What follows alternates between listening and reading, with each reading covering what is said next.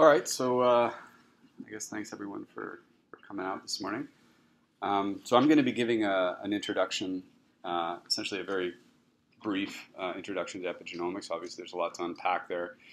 Then I'm going to spend time talking about chip sequencing, and I'll spend a little bit of time talking about the underlying technology, which is obviously massively parallel sequencing, which has really driven the field of epigenomics, as I think everyone in this room probably knows.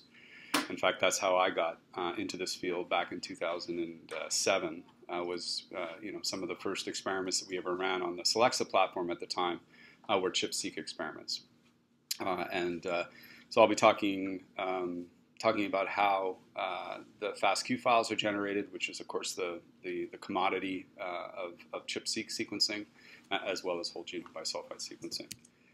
So I think you've seen this already. This is my introductory slide. As I mentioned, I mean, I've really been in this field for about a decade now, and the view I'm showing you here is from the Roadmap Epigenomics Consortium, and I'll be talking about some of the data that we've generated through that. And in fact, the lab practical is based on data generated as part of the roadmap. So the learning objectives for the module this morning are really seem a bit redundant given everyone's experience here, but we're going to be talking a little bit about the some epigenomic principles, and then I'm going to go into the basic molecular biology driving Illumina next generation sequencing. So we'll talk about how we generate the clusters and how we generate the paired end reads, which will then flow into how these are then converted to FASTQ files. And I'm a big proponent for understanding the data that you're dealing with when moving into the bioinformatics. Then I'll talk about some of the underlying principles and challenges of chip sequencing, and then do a very high-level overview of the ChIP-Seq data analysis workflow. And then in our practicum after the coffee break, we'll then work on running a script called FastQC to look at the quality of the FASTQ outputs. Okay, so given the background of this audience, I like to use this analogy, which is, as I'm sure some of you have heard, if we think about the genome as a hard drive, really the epigenome is the software that runs on top of it. And the way we like to describe this as part of the roadmap project was this idea of a roadmap. So it's a way of the cell interpreting the genome through the layout of essentially roads and networks that particular cell can interpret the genome. So the genome of a liver cell and the genome of a pancreatic cell is of course the same, but the roadmap in which that's interpreted is different, and that roadmap is encoded within the epigenome. I always like to start my epigenome talks with going back to the history, and as of course I'm sure everyone is aware, the term epigenome or epigenotype was actually coined by Conrad Waddington back in 1942, before we even knew that DNA was the hereditary material. And he was using this as a way of describing how genotype became phenotype in the context of of fly wing development. And these are, I actually found this journal in the archives at UBC, and that's the actual figure there. So if we sort of fast forward and think about what actually we were talking about here, really talking about genotype giving rise to phenotype, and of course there are many components of that: transcription factors, external cellular signaling, MAP kinase signaling, et cetera, et cetera. So there are many components to it, and of course the epigenome is just one component of it. And a few years after Conrad coined the term of epigenome, he came up with this diagram that I think probably everybody in this room is familiar with. This concept of starting from a sort of open plastic state of a totipotent zygote and kind of running down these valleys, and as we differentiate down into terminally differentiated cell types such as blood, T cells, or breasts, myoepithelial cells, or brain cells, neurons, or glia, that the epigenome becomes more and more restricted. Okay, but of course, as all things in biology, nothing is in black and white, and we now know that in fact we can we can actually get over these little humps, right? We can reprogram cells, and we can reprogram the epigenome, although that reprogramming, at least the best that we understand, is not complete. So I heard amongst the folks that were here today that some people are studying the environmental interactions. So of course, that's another very interesting aspect of the epigenome, the fact that it's potentially reversible and the fact that it interacts with the environment. So in this concept, the epigenome is providing a way of the cell interacting in a time frame, in a much shorter time frame than perhaps genetic changes would occur as a consequence of evolution. And if we think about it, if we have an environmental impact that infects the epigenome, that might affect the epigenome of, for example, a breast cell, and that may have negative or in some cases perhaps positive consequences. If we look epidemiologically, there's some curious data out there, and I heard somebody studying hereditary, how epigenetic marks are passed on, and of course this is a famous study looking at data from a northern Swedish town called Ovalax, where they looked at dietary intake or the harvest, and then look at the mortality rates of the grandparents, the parents, and the grandchildren, and they came up with this curious relationship between increased nutrient uptake and an increase in mortality of the grandchildren. And so there's these observations that suggest that these epigenetic marks are in fact heritable. Okay, and so if we think about it in that context, an environmental impact that might impact, say, a parent could potentially be passed on to their offspring. And in fact, that could then be passed on to further generations. But I would just like to point out that as of today, there actually isn't, there is no concrete evidence of hereditary. When we talk about hereditary in the context of epigenetics, what we're talking about is mitotic inheritance. We're not talking about transgenerational inheritance. And so I think that's something important as you begin your careers, or those of you who are already well in your careers, to understand is that our concept of this inheritance is really at the mitotic level, not transgenerational. Okay, so the classic description of what epigenetics is, it's the study of heritable, and again, when I talk about heritable, I'm talking about mitotic inheritance, so changes in gene expression that occur without a change in DNA sequence. And there have been a number of technologies developed, in fact, over the last 10 years to study the epigenome. And initially this was done using arrays, but now, as I think everyone in this room knows, this has been largely transferred to massively parallel sequencing technologies. And we'll be talking about two of those technologies in this workshop. We'll be talking about ChIP-Seq, which everyone I think is familiar with, which is the study of histone modifications in the context of nucleosomes. And we study those again using ChIP sequencing. There are technologies such as DNase I sequencing, really pioneered by John Stam at Washington University for looking at open regions of chromatin, so this concept of open and closed regions of chromatin.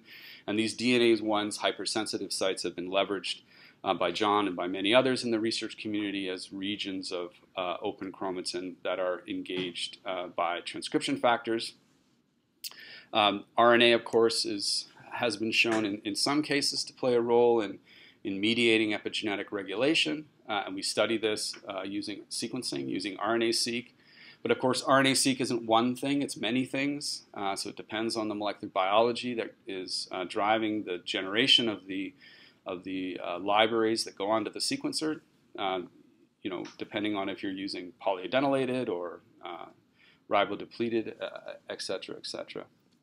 And then, of course, the DNA itself is modified. So in mammalian genomes, you have about 58 million CPGs, and these are methylated. And I'm not going to go into that today. Guillaume and David will be talking about that tomorrow. And of course, these things don't, epigenetic modifications don't operate individually. They operate as David Alice has coined as a histone code as far as we know. So for example, we can have open regions of chromatin that are DNA methylated, and these would be presumably, or these have been shown to be resistant to certain transcription factor recruitment. And so DNase 1 hypersensitive sites that are hypomethylated are those sites that are thought to be actively engaged in or actively bound by transcription factors. Okay, so in today's talk, I'm going to be focused on CHIP sequencing. And here's a diagram of a nucleosome. And as I'm sure everyone in this room is aware, the nucleosome contains core histone molecule and then an unstructured N-terminal tail. And these unstructured N-terminal tails are decorated with a variety of post-transcriptional modifications, including some of them that are shown here. So there's acetylation, methylation, phosphorylation, ubiquitination, summylation, et cetera, et cetera. And there's a whole series of enzymes, the so-called readers, writers, and erasers that many of us study. And these enzymes work to add, remove, and read the histone code. And of course, the Structural Genomics Consortium, as well as many others, are focusing on understanding these enzymes or generating structures for the enzymes, as well as generating inhibitors to them. Okay, so there are hundreds of epigenetic modifications, which is very daunting. And so how do we begin to study these? Well, back in 2008, the Common Fund, the NIH Common Fund, funded the so-called Roadmap Epigenomics Consortium, and its task was to generate so-called reference epigenomes. And as the first meeting, in fact, of the roadmap that we had in Bethesda in Washington, we came up with a description of what a reference epigenome was. And how we came upon that description was essentially pioneering work from the ENCODE Consortium, which some of you might be aware, where we tried to select a set of histone modifications that describe the variability of the epigenome as broadly as possible. So many epigenetic modifications actually appear to be redundant. When you have one, you can call the other by the presence of one. So for example, at active promoters, we may have H3K4 trimethylation, and that co-occurs, for example, with H3K27 acetylation. So perhaps both of those would not need to be done to mark promoters.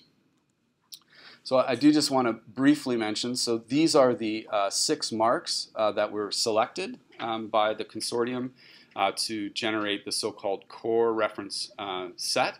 And these are the modifications that have been adopted by the International Human Epigenome Consortium, of which the CIRC network, a co-funder of this, or at least a funder of some of the travel awards, is part of. Now, how are histone modifications, what is the nomenclature? So this is the accepted nomenclature for how we describe histone modifications. So they start with the histone itself, so in this case H3. The next 2 characters indicate what amino acid is modified. So this is, in this case, histone H3, lysine 4, and then trimethylation.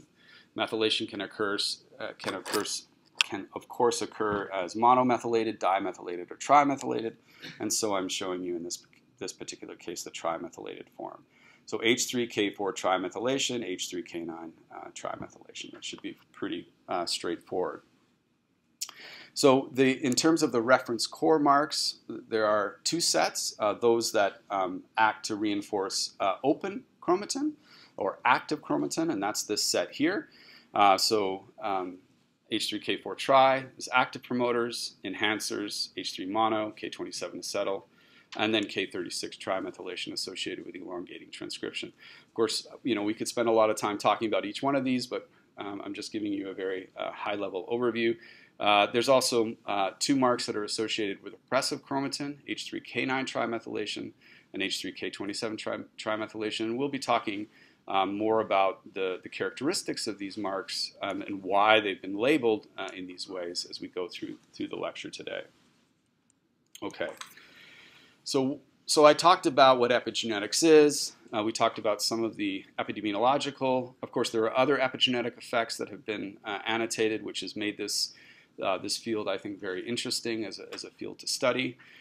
Some of you might be aware of the Dutch hunger winter, or in China, the Great Leap Forward, where population was put under severe caloric restriction, and the babies that were born of the women that were pregnant during that period of time had a higher incidence, or have shown a higher incidence, of cardiovascular disease, psychiatric disorders, etc.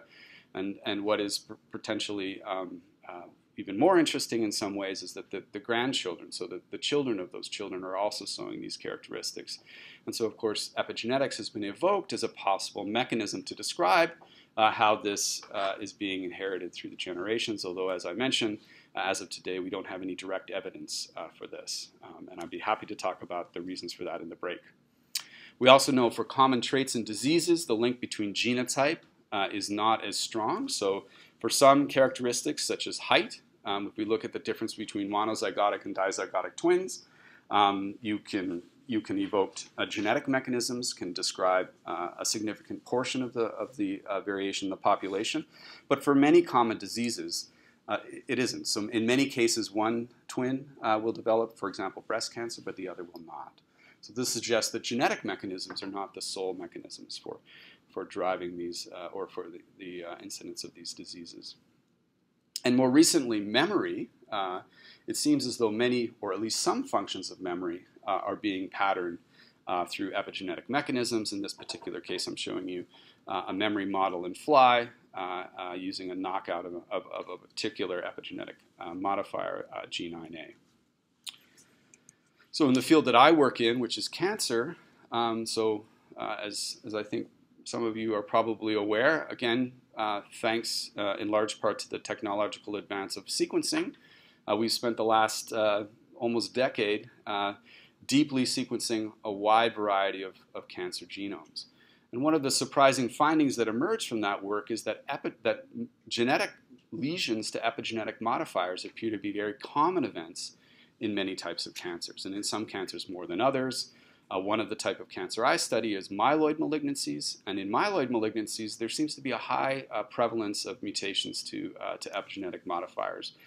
For example, IDH1, IDH2, which generates an oncometabolite, and other enzymes, DMT3A, which is involved in laying down DNA methylation, TET2, which is involved in hydroxymethylation.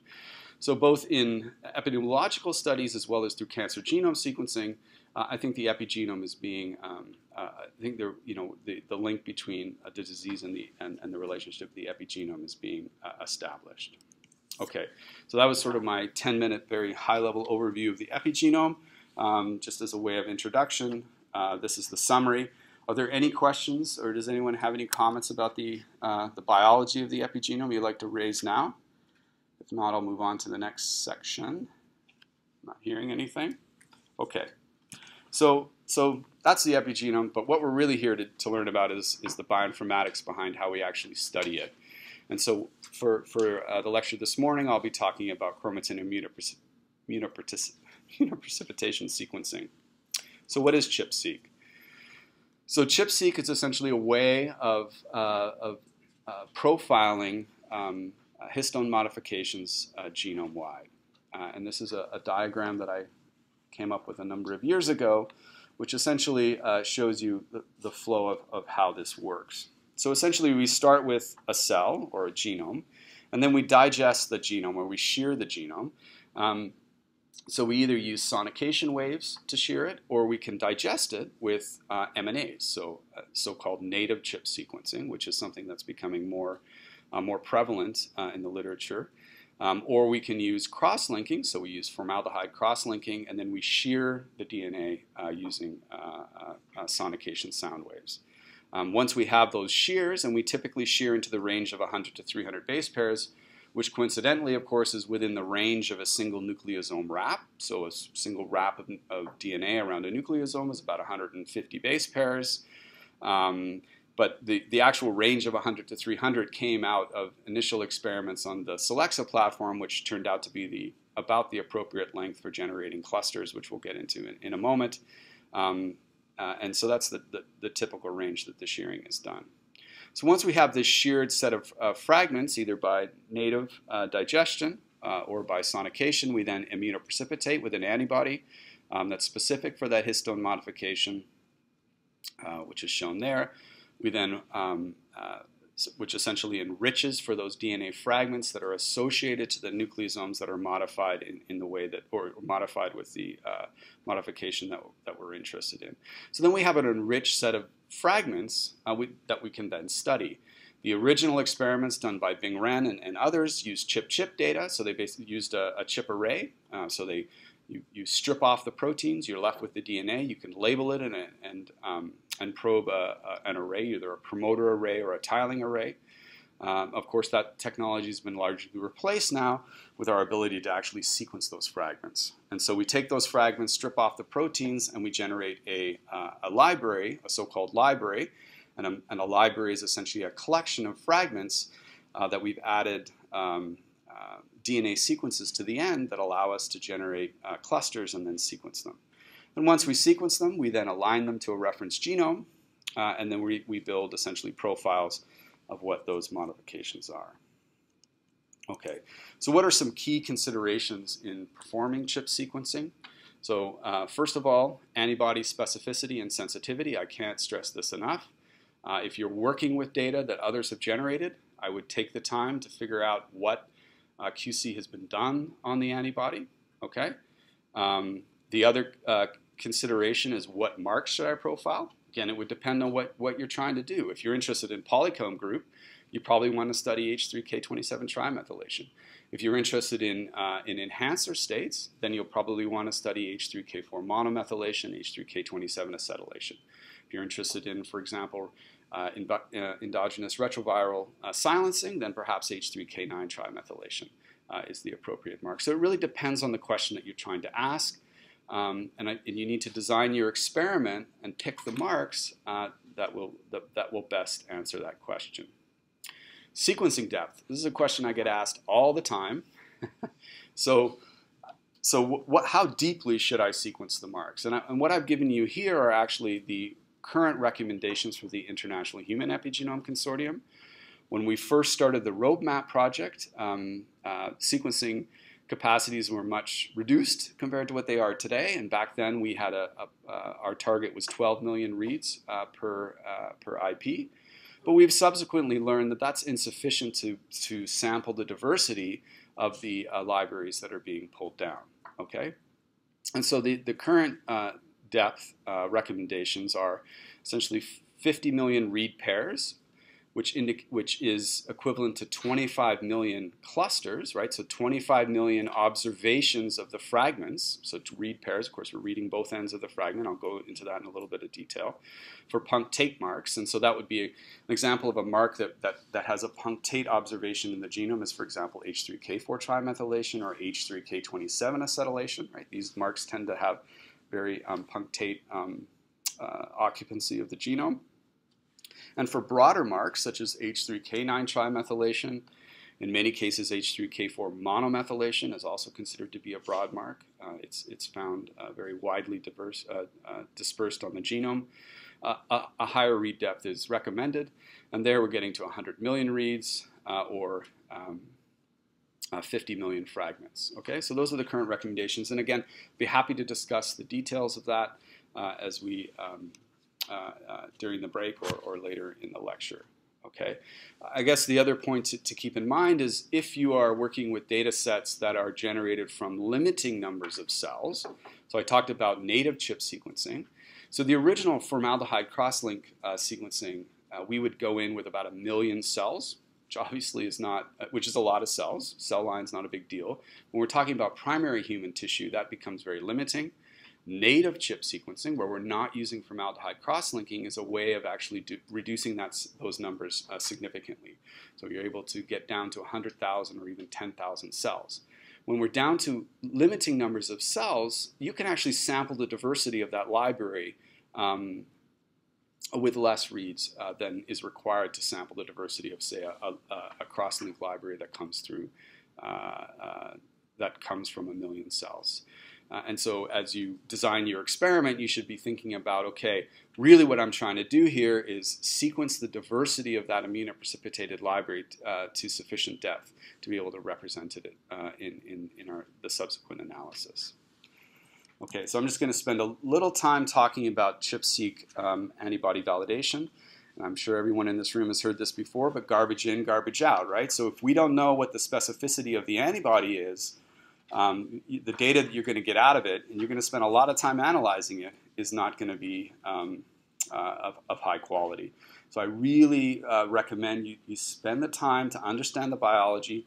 If you're doing the immunoprecipitation yourself, spend the time to find the right antibody and QC that antibody. As it is today, there are no, as far as I'm aware, there are no high-quality ChIP-Seq antibodies that you can rely on time in, time out. With the exception of some monoclonal antibodies, so there is one, for example, from Cell Signaling Technologies, which is a monoclonal, but most antibodies that are commercially available are polyclonal, which means there's only a limited amount, and you may order that lot, and in 6 months you may order it again, and it'll be a different lot. So within our own center, as part of initially the roadmap and now through the CIRC initiative, we do a series of QC on all antibodies that we bring into the group or into production. And this includes a antibody peptide array or a peptide array. This is essentially an array of 384 modified peptides, and we look for specificity, and so that's what's showing here. I can't actually read this because it's so small, but I'm hoping that's so this would be the mark, the targeted mark here, H3K4 trimethylation. You can see there's some off-target effects, but the majority of signal comes from the antibody. We also do a Western blot to look for specificity in the IP. So here we're essentially blotting a whole cell lysate and then looking for the specific band to show specificity. And if we're ordering a new catalog number from a vendor, we will also take this all the way through the CHIP sequencing and compare it against bioinformatic QC metrics that I'll talk about a little bit later in the lecture to ensure that its performance is what we expect. And you know, we spend a lot of time hunting down antibodies that pass these metrics, and I can tell you, even today, you could go out and order a gold standard ChIP-Seq antibody as annotated by the vendor, and it will fail these QC analysis. Okay, so do not. My recommendation, if you're working in a ChIP-Seq, spend the time to QC your antibody, and once you've found an antibody that passes QC, get as much of it as you can within the limits of how much you're going to run. Here's another example, acetylated antibodies, and this is H3K27 acetylation.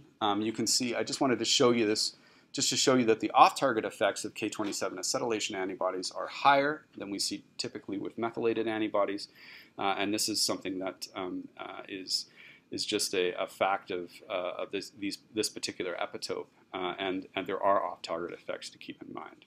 Okay, so are there any questions about that?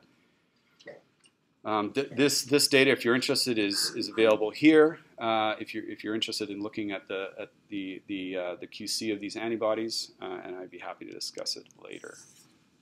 Okay, so talking about ChIP-Seq processing. So this is one way that I like to think about it, and I think in the one of the handouts or the recommended reading, the manuscript that describes this process flow was included. And essentially what this shows is this so-called concept of levels of analysis, so level 0, level 1, level 2, level 3. And I'm going to spend today, or I'm going to spend my lecture primarily focused on level 0. So basically going from the sequence library to the FASTQ file, what that is. And then Misha will be talking about level 1, which is essentially taking that FASTQ file and aligning it, and then level 2, doing the segmentation. And I guess in tomorrow's lecture, we'll be talking a little bit about level 3, which is integration and visualization and analysis. So to start with, I'm going to be talking about ChIP-Seq processing. I'll be talking about the generation of the FASTQ files. Okay, so of course ChIP-Seq stands for CHIP sequencing. And so understanding the basic principles about how the sequencing works is an important first step to doing any bioinformatic analysis that's dependent upon the resulting files. So of course, Sanger sequencing is the first high-throughput sequencing technology that was ever developed. This is, of course, Dr. Sanger here, who actually won 2 Nobel Prizes, which is always pretty amazing. One for sequencing protein and one for sequencing DNA. These are the gels that not so long ago represented really the state of the art in DNA sequencing, and of course this involves the incorporation of terminally or dideoxynucleotides, which are either radioactively labeled or fluorescently labeled and then visualized. This was industrialized as part of the Human Genome Project, where we went from these slab gels to capillary gels. First single capillaries in the instrument at the time, which is the ABI 310, and then to the 3730, and then the farms of these, literally hundreds of these instruments, were then arrayed out at some of the big genome centers, for example, WashU, the Broad, Sanger Center, and these were the instruments that generated the Human Genome Project. So why do I bring these up? I bring these up because when sequencing was first developed, we had no way of assessing the quality of a sequence, right? We got an A or a T or a C or a G off the back end of these platforms, or even if you look at this gel, well, I can say that in this lane here it looks like a C, but how do I encode quality of these bases? And this, of course, becomes important when we start talking about tens of thousands or millions or hundreds of millions of sequencing reads. And so Phil Green here from Washington University developed the so-called Phred quality standard, which is shown here, which is essentially a log transform probability. Okay, so it's a probability that that base is called correctly, and the formula is here. How are these probabilities determined? Well, these probabilities are determined essentially empirically. Okay, so they're determined by looking at the performance of, in this case, trace, which I'll talk about in the next slide, and then developing a series of essentially, in this case, 4 characteristics that would then go into calculating this probability. And so, in Phred, this is what it looks like in an analog sequencing run. So this is essentially an example of a trace that I hope everyone in this room is very familiar with. And I can't actually read this. But you can see that, for example, this base here, this T, is very well separated from its adjacent T's. And you get a nice separation. You don't have a high background coming up. And so based on these 4 metrics, this base is given a very high Phred score, a Phred of 50, which is 99.99% accurate. A base, for example, here, where you're getting a much less separation between the bases and you have a higher background, is given a lower Phred score, and I can't actually read what it is. I think it's Phred 10, which is essentially a 90% probability that it's correct. And then there's bases here where you can't even tell what it is. In this case, it's given an N, and it's given a very low Phred score. So in the initial generation of Solexa data, which then became Illumina, and this was true also of the solid system and true of the ion torrent system, there was no way of calculating qualities because we had no empirical standards to work against. And so the initial quality scores that were generated on these platforms were essentially based on taking those reads and realigning them to the reference genome and seeing what the mismatch rate was, which of course is fraught with difficulties because we have SNPs and we have other variations in our reference genome which would skew our quality scores. But over time, a similar set of characteristics, and I'm not going to go through them, were developed for how separated the clusters are, how the intensity of the bases, the intensity of the fluorescence for the clusters, as we'll talk about, which allowed us to move into essentially a log transformed quality scores. So now for Illumina sequencing, for every base, we have a log transformed quality, which is based on the Phred system, but using a different set of empirical measures. Okay. The other thing I want you to keep in mind, especially if you're looking at historical data, is that there's been a rapid development of the next generation sequencing platforms. And so I think this is showing this was the initial instrument that I was actually introduced to in the fall of 2006, which is the Solexa instrument. And in only 6 years, we went from this instrument to this instrument. And that involved a lot of different changes, including the incorporation of these quality standards, incorporation of paired end reads, incorporating of the index read. So there are many changes that went on, and so as you go back historically into the data, you need to be aware of what relative time period we're talking about, what Illumina processing pipeline was used, or solid processing pipeline was used to generate that data, because it has consequences. I'll talk about one as we get into it, but for example, ASCII quality scores. There was a time when the ASCII base was 64 for Illumina and is 33 for FASTQ. So if you go back far enough and you find some of that original data, you got to be aware of what ASCII system you're working in. So it's just something to keep in mind. Okay, so how does library generation work? This is how it works for those of you who don't work in the lab. So we've talked about the IP, or you can start from DNA or cDNA or whatever you like. You shear into a set of random fragments, and then we ligate adapters to it, or there are other technologies for introducing the adapters, but I'll just give this basic overview. So we ligate adapters, and then we usually do a PCR step to add oligos on the end of these fragments that are complementary to the oligos that are grafted onto the flow cell surface. Okay, and these are what enable us to do sequencing on the Illumina system. And more recently, within the last 5 years, we've also included index sequences. So we include a hexamer index, which is incorporated into the adapter, that allows us then to pool multiple libraries together on a single lane of Illumina, and then they are subsequently divided by index. And when you see your analysis, it's all from the same lane, but they're labeled by their index, which is incorporated again into the barcode. More recent technologies now incorporate 2 barcodes, so you can have scenarios where you have barcodes on both ends of the fragment, which allows for even higher orders of multiplexing or error correction. The current generation of High-seq sequencer is here. So this is the High-seq 2500 or 4000. That's the output of it. There's also, of course, some of you may have heard of the High-seq X platform. There's a few of these. There's three such platforms here in Canada, and of course in the US and many other places. But just let's keep in mind when you're doing your experimental design that you can't use the X platform for chip sequencing because Illumina doesn't allow it. So you can't use it, so you'll have to base it on the High-seq sequencer. This is what a flow cell looks like. And now I'm going to go through how we actually do the sequencing itself.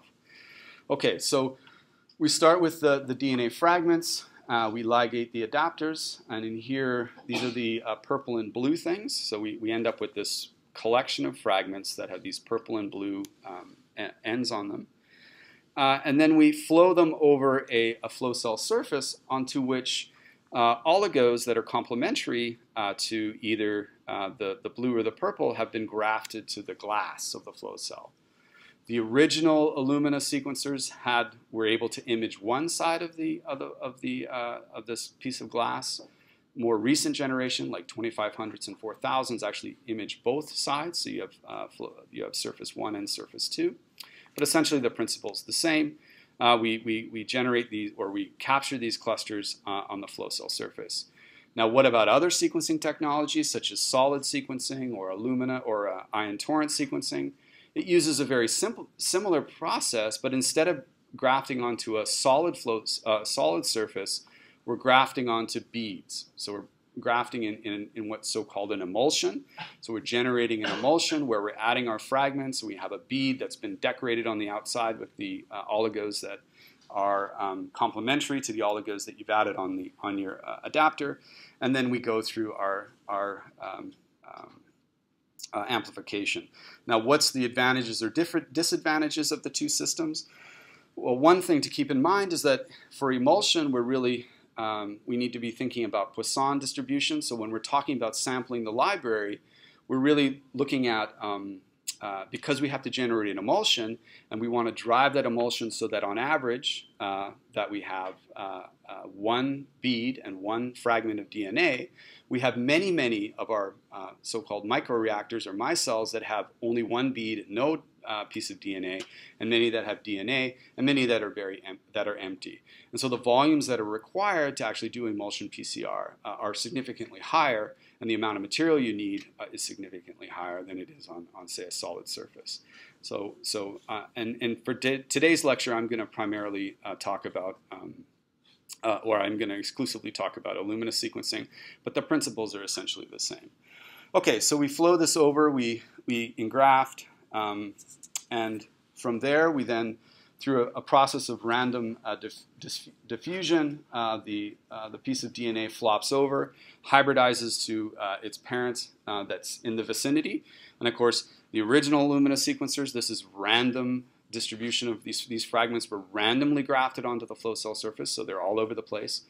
In the Hi-seq 4000 and the X platform, these are now printed in an ordered array, and that has some implications which I'll very briefly touch on. But for the vast majority of data that you'll see that's been generated, and probably the data that you're going to be generating would be done on the 2500, which is an unordered array, so it's a random array. Okay, so you essentially get this where you get a diffusion, then you get a priming event that occurs here because you've got your purple here and your purple, your 5' to 3', and we do a single extension, so isothermal extension, and this generates essentially a copy of that fragment. So then we repeat that process 30 times or 28 times or whatever, however many times you're generating your clusters. We generate a group of clusters that are, or a group of fragments that are clonal copies of the original captured piece, okay? We then go through, we essentially use either chemistry or enzymatic process to cleave one end of that fragment. And so we're left with a single-stranded molecules that are oriented in this way that allows us to prime to do a sequencing reaction. And again, to make the point that in the 2500 and earlier series of the Illumina, these fragments were in fact randomly distributed on the flow cell surface, and this will become important when we talk about sequence naming. Okay, how does sequencing work itself? So now we're just blowing into one end of it. We essentially add our fragment or our sequencing primer and our sequencing reagents, and then we incorporate one base per cycle. And of course, the technology that founded Illumina is this idea of reversible terminators, which separates it from Sanger sequencing, where once that base is incorporated, it's permanently terminated. Illumina technology allows for reversible termination. So in other words, we can incorporate one base, stop the extension, and then remove that termination and allow the sequencing to continue. This is in contrast to, for example, ion torrent sequencing or solid sequencing, which doesn't use reversible terminators. Rather, it flows each of the nucleotides over one at a time, which can be problematic for homopolymeric repeats, etc. But essentially, we get one incorporation event. We remove the unincorporated bases. We shine a laser and detect the signal. And then we essentially repeat that process over and over again to build that sequence base by base. So very conceptually, this is how the sequencing itself actually works. So we start with our first, essentially our first incorporation event, cycle 1. And then cycle 1, we generate what's known as the focal map. Okay? And the focal map gives us positions of where each of these clusters are on the flow cell surface. So if we think about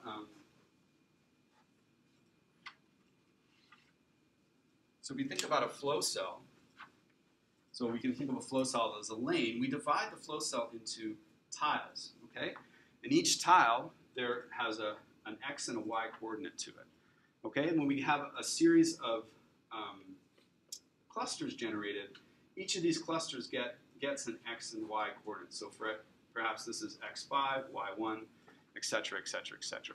This becomes important because these XY coordinates are essentially how the sequences are named and how the sequences have unique identifiers amongst the millions, or in some case billions, of reads that you might generate in the course of an experiment. So the first step is generating this focal map.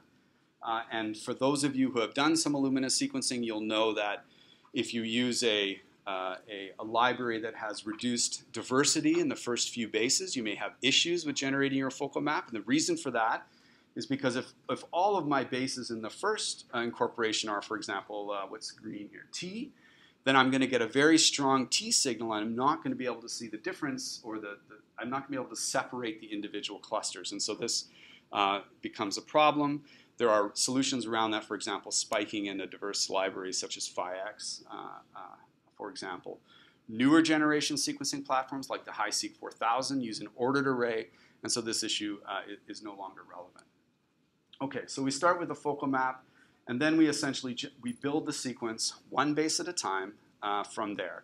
And at every incorporation, we scan, or we take an image, and that image stack builds up. Okay, so then to convert the images to sequences, we essentially, you can think of those stacks as being stacked up. We basically flip through the cards looking at that same focal position. So let's say this is tile 1, so looking at tile 1, position y1, x5, that's say a T, and then becomes a G, a C, et cetera, et cetera, et cetera. So that's essentially how the sequences are built up from the images. Okay, so the initial sequencing generated by Solexa was primarily single-end reads, and so when we talk about that, we have our fragment, we have our adapters on the end of it. I don't know if everyone can see this, maybe not.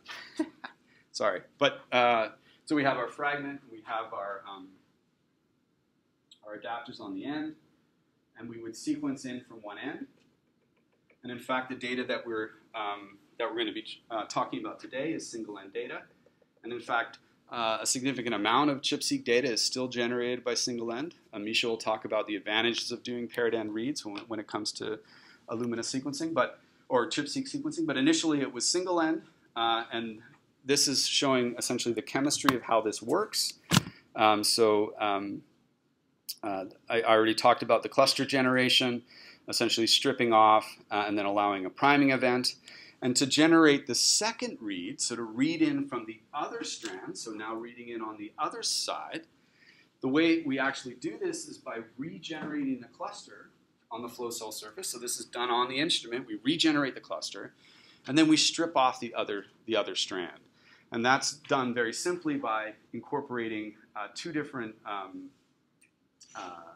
bases, or modified bases, either chemically modified or a uracil substitution on the oligos that are grafted on the flow cell surface. So this allows us to control which one we cleave and allows us to do paired end reads. Okay, so any questions on that? Okay, if not, we'll talk about the base calling. Well, okay, so in terms of the analysis steps, I've already sort of gone through this. So first step is base calling, which is what we're going to talk about now. Second step is reference alignment, which Misha will be talking about. And then application-specific analysis, for example, segmentation. So on an Illumina HiSeq system, we essentially go from terabytes of images, which are now not even stored, to an intensity files, and then to essentially the FASTQ file, and an intermediate step that used to be generated called a ChIBi file, which contains the base quals and the qualities. Okay, some considerations in terms of the sequencing itself, and most of this is fairly black box now, but just for historical sake, I'll talk about a couple of considerations. One is phasing and pre-phasing. So we can think about when we're sequencing ChIP-Seq libraries, we have this cluster of sequences. And as we go through the step-by-step addition of nucleotides, those clusters can come out of phase. And there can be strands within that cluster that either get ahead of the others. Perhaps there was a nucleotide that was incorporated that wasn't fully terminated, and we got 2 incorporations at that step. Or some others, deprotection didn't work, and we didn't get incorporation. And so we get either phasing or pre-phasing events. And in fact, these phasing and pre-phasing events are what really limits the read lengths of these platforms, because eventually your phasing and pre-phasing becomes so dominant that you can't call the majority base anymore. So this still remains one of the technical hurdles for generating longer read lengths on these platforms. So phasing and pre-phasing is something to keep in mind. This is all fairly black box now, so unless you go back to some pretty historical data, you probably don't need to worry about this. The other thing that is worth knowing is the so-called chastity filter. This is the formula for how the chastity is calculated. And essentially, chastity is a way of determining the purity of that particular cluster. So when we think about a cluster on array, we may get examples where two clusters are very close to one another, or two clusters may be actually overlapping, in which case our ability to call the accurate sequence for that cluster is obviously impaired. And so this concept of chastity, which is essentially looking at the brightest intensity of whatever nucleotide is or whatever fluorescent base comes for that cycle, over the brightest intensity plus the second brightest intensity. And this has to be greater than or equal to 0.6, and for current generation sequencers, that's over the first 25 bases with one allowed failure. And essentially what this is doing is flagging polyclonal clusters. Okay? This is true all the way up to the 2500 system, but after the 2500 system, when we get into ordered arrays, chastity has been disabled. So there are no longer any chastity failed reads. And when you get if you get a file, a FASTQ file, or from a 4000, you'll see that there are no flagged reads anymore. Okay, so what is the output of the High-seq? What does the file actually look like? This is a file that you probably won't ever see unless you're working on the sequencer itself. But I wanted to show it because it kind of shows the intermediate step before we get to the FASTQ file. So essentially what this file is on the top here, you can see a series of information related to that particular run. And it's actually the concatenation of this information which becomes the sequence name itself, which is how we identify that sequence in all subsequent analysis. Okay? So for example, it will include instrument ID, the run ID, which of course isn't unique, the lane ID, but it'll also have the tile, so in this case tile 1101, and then the X and Y coordinate that I just talked to you about. So that's actually how we identify each of the individual reads. And then there are what read it is and chastity passed or failed. The sequence is then provided, and the sequence is provided in ACTs and Gs. And then the quality scores are provided, okay? And the quality scores are FRED, so these are log transformed quality scores, but instead of encoding them as numeric digits, they're encoded in ASCII, okay? And I'll talk about that briefly. And then the chastity pass or fail. So this is the ChIBi file. So these values are FRED like a log transformed probabilities, but they're encoded in ASCII. What is ASCII? So ASCII is essentially a way of compressing the quality scores into single digits. Instead of using 2 digits, we're using 1 digit. It matters because we're generating millions of these things, so it's just a very simple way of converting from, say, 40 into a single character, say, H.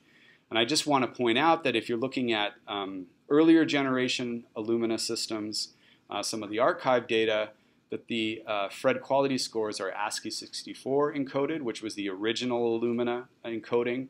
More recently, I can't remember when the transition occurred. That was a few years ago now. We moved from ASCII 64 to ASCII 33, which is the FASTQ standard. Okay, so now everything as of today and as of a few years ago is moved to the ASCII 33 standard. So how do you actually interpret it? You need to know what the ASCII encoding is. If it's ASCII 64, for example, we would look up, and for example, the letter, say, was H. We would then look on the ASCII table, see where H was. H equals 104. We subtract 64 from that, and that gives us 40, and that's our FRED score. Okay? If it's ASCII 33, then we would want to subtract 33, not 64. And you can figure it out, even if you don't know what it is, you can figure it out pretty easily by looking up a few of the quality scores, and you can see, whether you're in the right range or not. Okay. So from the ChIBi file, the FASTQ file is generated. And this has really become the universal standard. This was developed at the Sanger Center as a way of encoding massively parallel sequencing data in a compact form. And so this is the format that you should be aware of, which is essentially 4 lines. The first line begins with the @ character and then has a sequence name. And that sequence name, as you'll see when we look at FASTQ files, is an incorporation, is a concatenation of the information related to that run. And for example, when we talk about paired-end reads, of course, paired-end reads generate 2 FASTQ files, one for read 1, one for read 2. And the only way that we relate read 1 and read 2 to each other is through their name, because the name is the same, but the read number is different. Okay, so that's how we associate read 1 and read 2 together in a FASTQ file, is through the naming.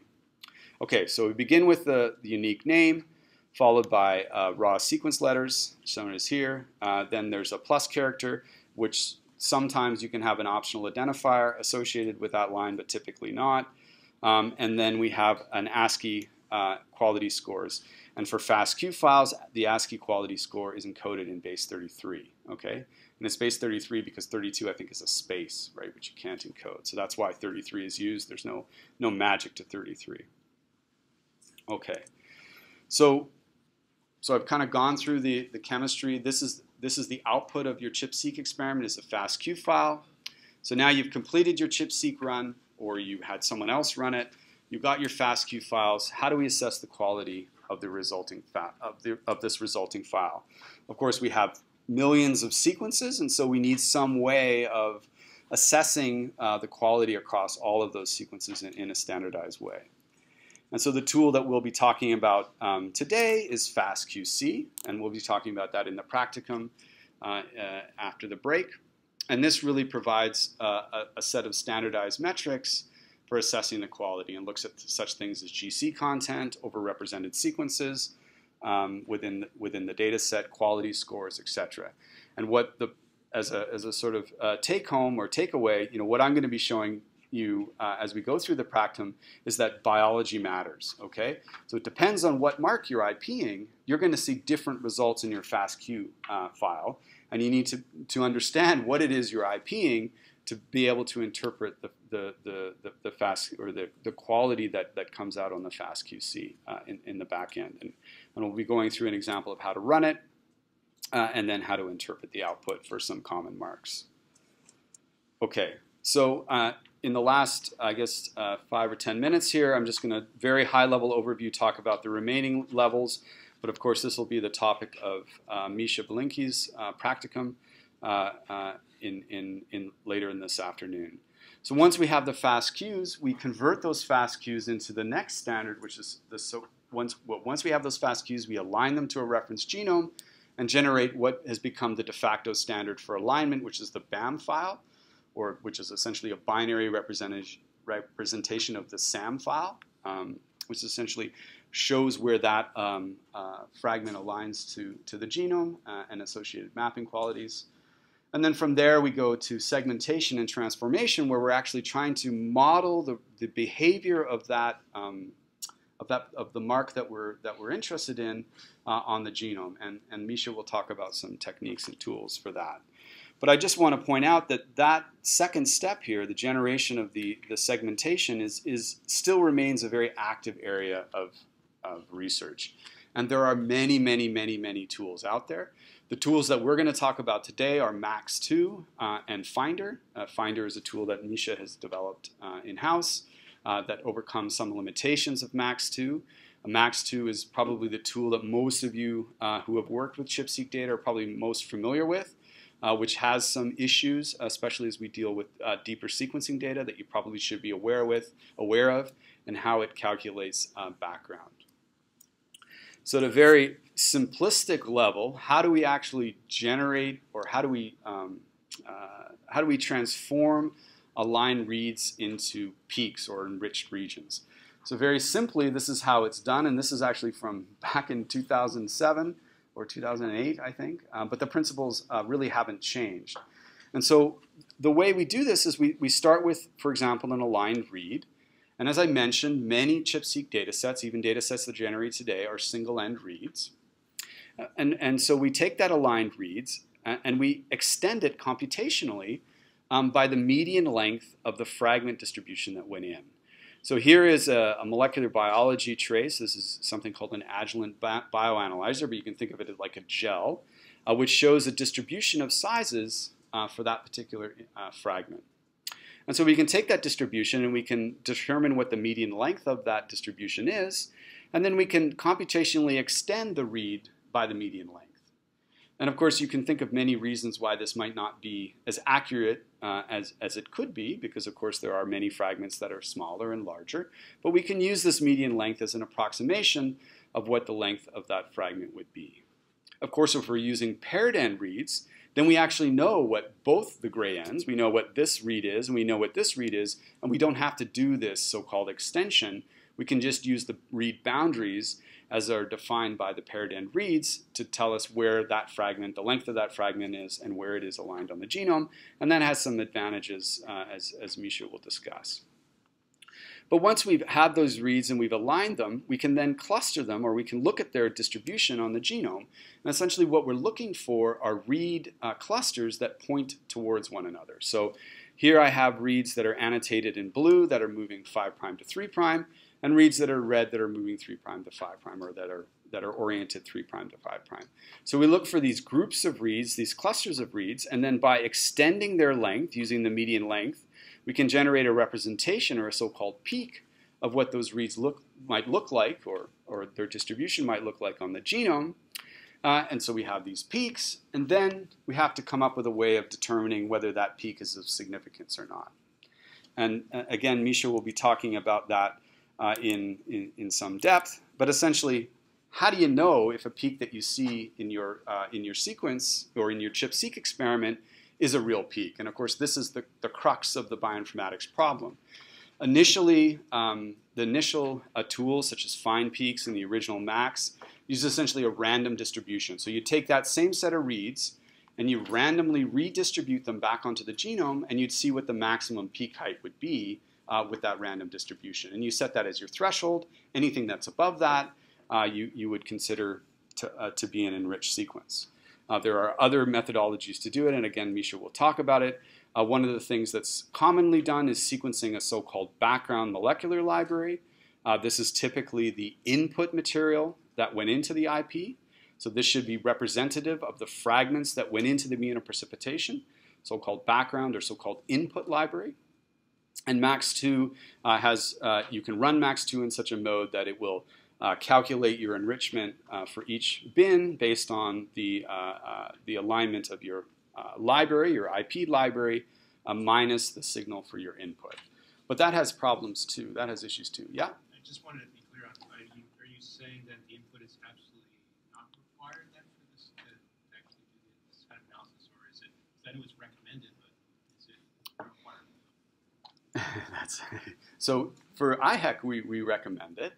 I think you have to be. It's not required, but it is a helpful addition to be able to determine regions that are showing enrichment as a consequence of your library preparation.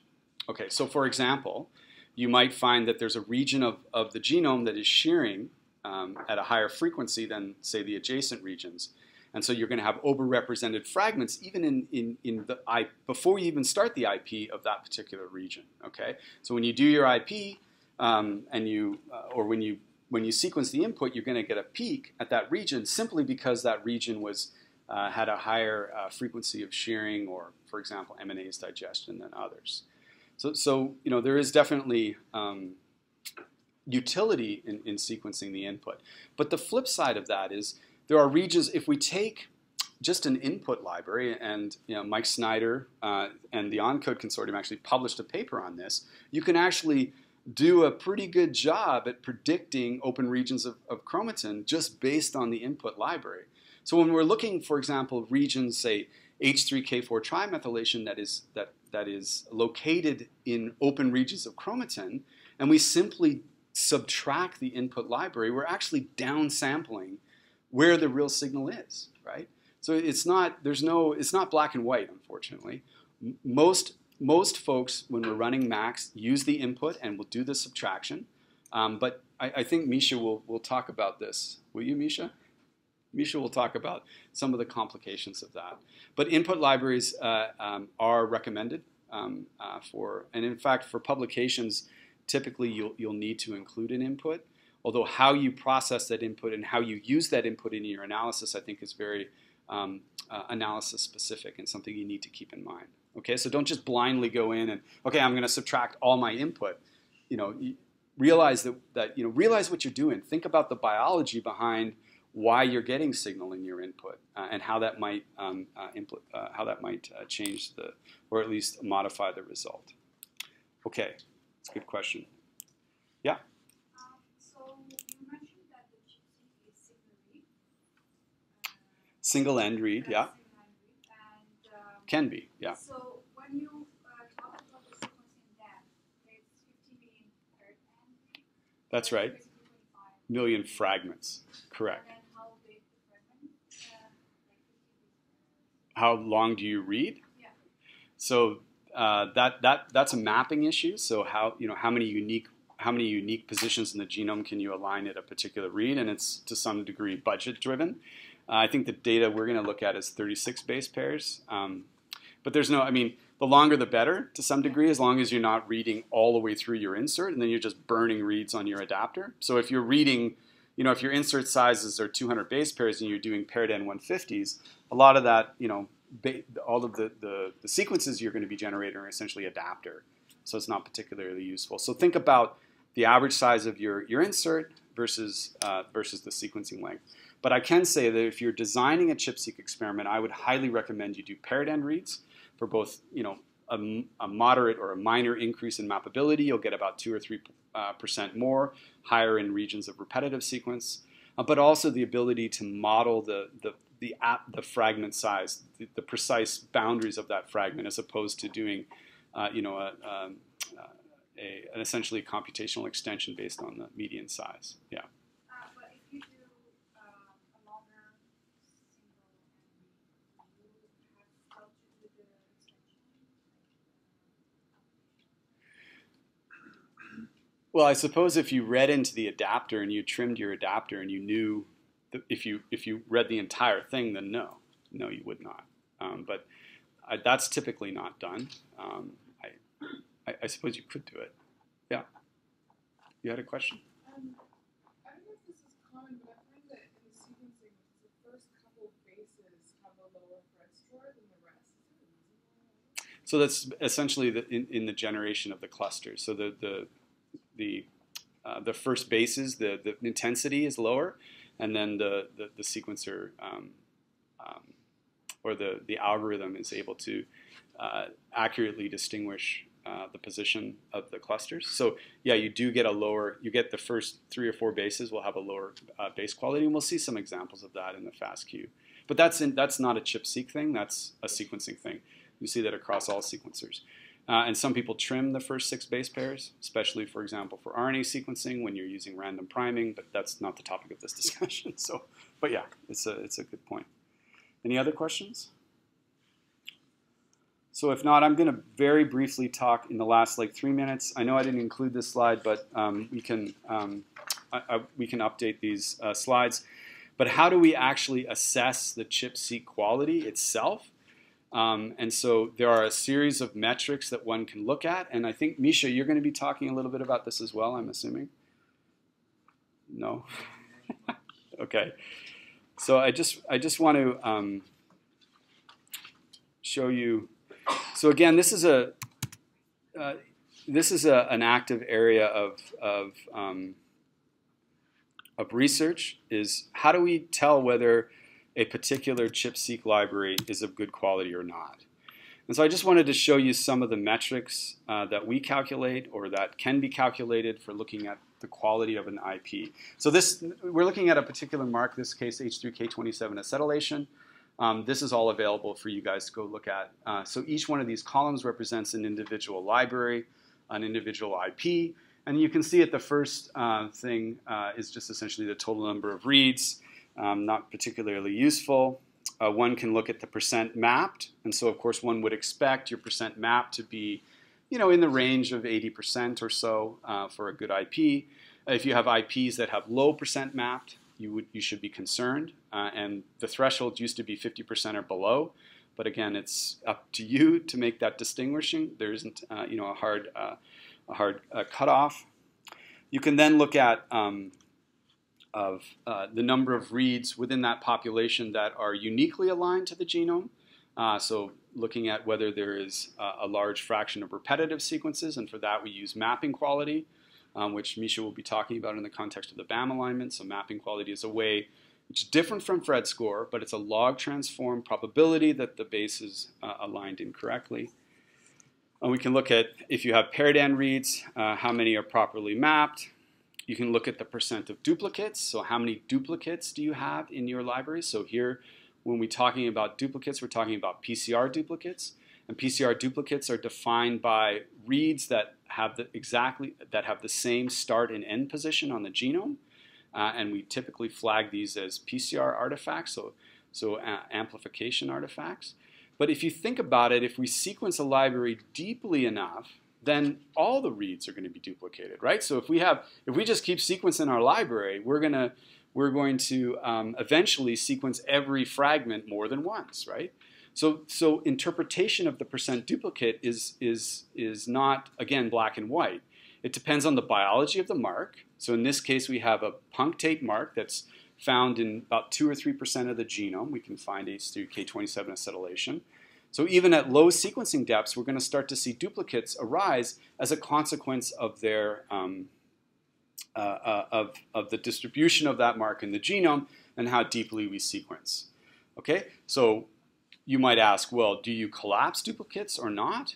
And again, Misha can talk about this, but it would depend on the mark. Typically, we do not collapse duplicates for ChIP-Seq data because by doing so, we're actually bringing down the signal in regions that are highly marked by that particular mark.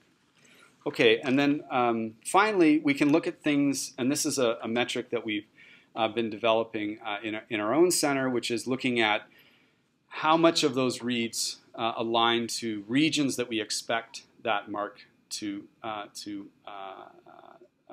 mark. So for example, for H3K27 acetylation, we take all the ensemble gene promoters, we take around the transcriptional start site, and we ask, if we look at all the reads, what percentage of those reads align back to that predicted domain, or what we would predict H3K27, or at least one component of where H3K27 acetylation would arise. And you can see that typically, you get a fairly good representation, and that representation is fairly stable across a whole bunch of libraries or a whole set of libraries. Again, each one of these represents a single library, but there are outliers. Some libraries that have more reads that are associated, more fractional number of reads that are associated to a promoter region, and some regions that are not. And I'm not going to, in the interest of time, I won't go through all of them. But when you can look through each of the marks that we profiled here, and you can see that different marks have different performances. So, for example, H3K36 trimethylation, where we look within gene bodies, and we ask what fraction of reads align back to gene bodies in our IPs, we get a much stabler performance over time than we do, for example, for H3K27 acetylation. So, how do you measure the quality of an IP? You can look at the mapping qualities, the mapping characteristics, and you can look at where you think that read should align in the genome and what fraction of reads align within those regions. Okay, so with that, I will end it there, and I guess it's coffee break time. Question, yeah? So when it comes to the issue about duplicate reads, one way potentially to get around that is to include with your PCR primers some random runs of nucleotides. And if you have a duplicate read that's of the same length in the genome but has different sequences within those additional indices, those would define true distinct reads, would they not? Right, and so that's the technology. So this idea of adding another randomer, so we talked about indexes. You can also add another randomer in your library construction. And that's typically done for read counting exercise, such as RNA-seq and microRNA sequencing. And the reason it's used there is because we have a random priming event that allows us to bring that oligo in. When we talk about ChIP-Seq libraries, we're not doing a random priming, typically. At least I'm not aware of technologies that do it that way. So you would have to ligate that randomer onto the end of your adapter, which you could do, but you'd have to modify the sequences to allow you to do it. But that would be a way of distinguishing between true PCR duplicates or true duplicates and PCR duplicates, because true duplicates would have different randomers on the end versus PCR duplicates which would have the same randomer and the same position. Yeah, so I mean, I think, but typically we do not collapse duplicates for ChIP-Seq reads, and I think the reasons for that are hopefully fairly apparent. Misha's collapsing them. RNA-seq we don't. Sorry, ChIP-Seq we do. Yeah. Okay. Any other questions? If not, we'll go to coffee break. Thanks, guys.